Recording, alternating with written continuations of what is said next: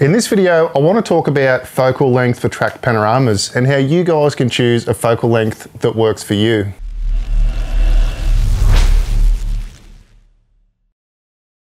If you're new to the channel, guys, welcome along, and if you're not new, welcome back.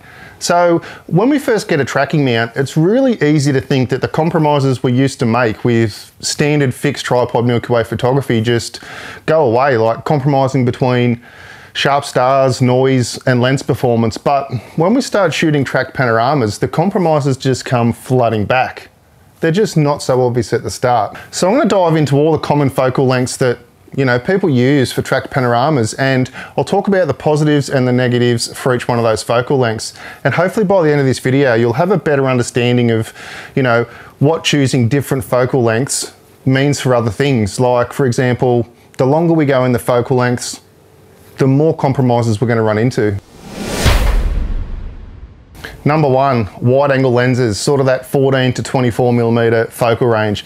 These are really, really popular lenses, and for good reason. So we're going to need to do the least amount of compromises with this focal range. So the positives, we can shoot panoramas really fast due to the wide field of view. And this has a few advantages, like less overall time invested in the field, and being able to shoot when the Milky Way is really high in the sky or when it's low on the horizon. If it's high in the sky like it is here at the moment in the Southern Hemisphere, it just means less total shots to get done. And if it's really low on the horizon, it simply means we can shoot the panorama really, really fast before it dips over that horizon. So the other thing wide angle lenses do for us is, because we need less total shots, we can push out our exposure times so we can shoot low ISOs and narrow apertures. And that just gives us cleaner, sharper images. So, for example, let's say we have a setting Milky Way and we have 1 hour to capture it. And with the wide angle lens, you might only need 10 shots to get the full panorama done. So we need 10 shots in 60 minutes. So as you can see by that, we can push out our exposure time, 3 to 5 minutes, no worries at all. And by pushing our exposure time that far, it means we can stop our lenses down and get rid of all those ugly things like, aberrations, astigmatisms, and those sort of things, and drop our ISOs right down to get really clean images. Now, on the flip side of that, if we used a lot longer focal length, we may need 50 shots to get the same field of view. And as you can see, we would need 50 shots in 60 minutes, which means our exposure times would have to be pulled way back. And to balance out the exposure, we've simply got to open the aperture up or crank the ISO, or a combination of both. But as you can see, if we open our aperture up, it just brings back all those lens performance issues, and obviously increasing the ISO makes the image more noisy. So you can really see how wide angle lenses help us out there. So the negatives, there's not too many with wide angle lenses, but there's a couple. So the first thing is we're not going to get lens compression. Now, I won't go into detail about lens compression itself, but what I'll do is I'll link an awesome video in the description below that goes right into detail on this topic by Richard Taddy over at Nightscape Images. So I'll link that below, check it out. So essentially what it is, the longer the focal length we use, the bigger we can make the Milky Way appear in the sky. So if we use really wide angle lenses, the Milky Way will appear smaller in the sky. And that also leads us into resolution. So simply because we need less total images, our overall image when it's done is going to be a lower resolution than if we used a longer focal length. So medium focal lengths. This focal range is where people start to see significant improvements in their images, and let's look into why. So the positives.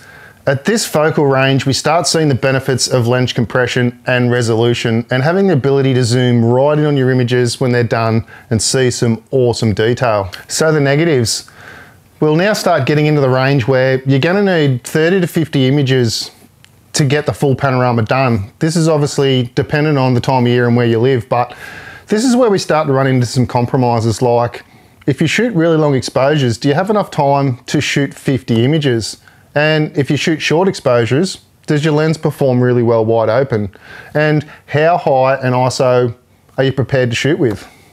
These are all things that need to be considered when stepping up in focal length. The next thing to consider is resolution. So with this focal length, your image files are going to start to get pretty large. And unless you've got a computer that's built to handle really large file sizes and run pretty efficiently, this can be a big issue.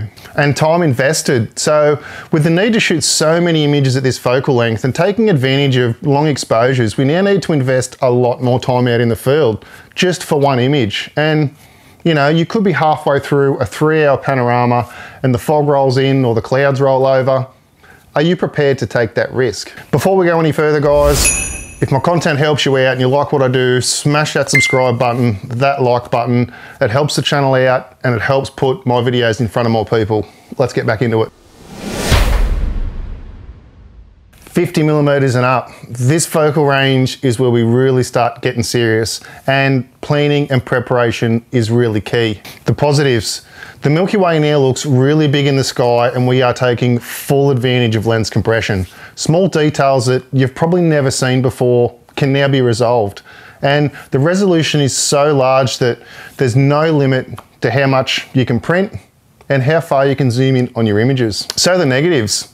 We need to plan a lot better to go out and shoot. You know, figure out how the sky moves, when to start shooting, how long it's gonna take. You know, and if you wanna know any more about planning, I've done a video about how I plan to shoot tracked panoramas. I'll link it in the description below so you can go and check that out. So capturing the images just becomes more difficult. As we get longer in focal length, it just simply gets harder to get all the images done and not miss bits, making sure we've captured enough of the sky, knowing when to start and stop, making sure we've got sufficient overlap, and having your rig set up really, really well for tracked panoramas at this focal length is really critical. So time to capture. We now run head on into some big compromises like, do we have enough time to shoot the panorama? And so many things go into asking that question about, do we have enough time? Like, you know, do we have a 2-hour window before the moon rises, or is the core in an optimal spot 1 hour before sunrise? Or simply, will the Milky Way set over the horizon? The time we have to shoot is obviously directly related to our exposure time. So if we have 2 hours to shoot 70 plus images, we can see that exposure times of 3 to 5 minutes is just not an option. So we really need to start relying on aperture and ISO to help us out. And this is where having lenses that perform really well wide open, you know, f1.8, f1.4 is really critical so we can keep our ISO as low as possible. But if our lenses need to be stepped down, we've just simply got to crank the ISO, and that's a compromise we just have to make. So let's just say we've got a new moon, the Milky Way is in a position where we can image it for hours and hours on end. So now we can utilize really long exposures, stop that lens down, reduce our ISO.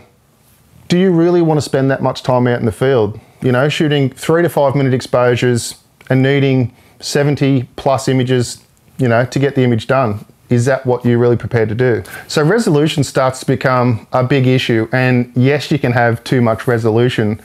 Because we need so many images to get a full panorama done, it means our file sizes are absolutely massive, and unless you've got a computer that's insanely built, you're just gonna have to reduce the file sizes. And in some cases, depending on, you know, the camera you're using, you're gonna have to reduce your file sizes anyway, just so some software can actually process the files. So as you can see, there are so many things to consider when it comes to choosing a focal length for tracked panoramas. And the simple way to think about it is, the longer the focal length, the more compromises that have to be made and the more challenging it's gonna be.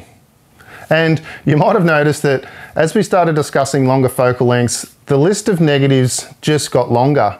And this is not to discourage anyone. We all need to make that decision for ourselves with what we want to prioritize. Is it, you know, time in the field? Is it lens compression? Is it clean images? We all have a different answer to that question. So this is going to change from person to person.